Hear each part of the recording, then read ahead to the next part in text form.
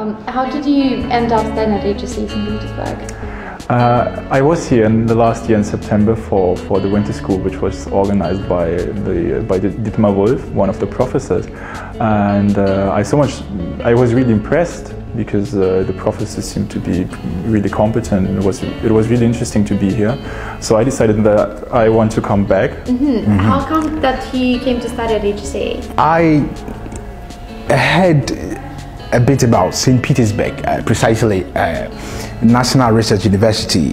When I searched I surfed through the internet, and I had a couple of recommendations from some of my educationists in my university. How did you come to study at HSE? So this is actually my second year here in HSE, and I just like do it as all students. I applied through the website of HSE. I think it's enough clear to do everything there. It's in English language and so on, so you can apply. I applied online and I put all my certificates there, and I keep in touch with the international office. How do you like that? How was the standard of teaching? It's quite good, especially because we are working quite small groups. We have a lot of presentations, so I don't know, I like that kind of work. Who studies together with you? Where do people come from? Oh, I have a couple of African friends who are actually studying with me. Most of them also studied history at the bachelor's level way back in our country, and a couple of them are also studying finance, and others politics, and yes, other courses. Yeah. What's your favorite thing about studying here at HSE? Oh, about studying? Oh, that's an interesting question. What's my favorite thing about studying?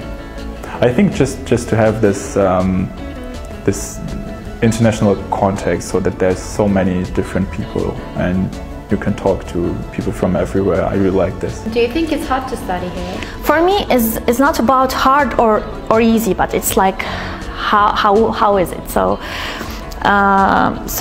actually I had a lot of presentations, a lot of reports, and a lot of group projects. Do you live in the dorm now, in the student dormitory?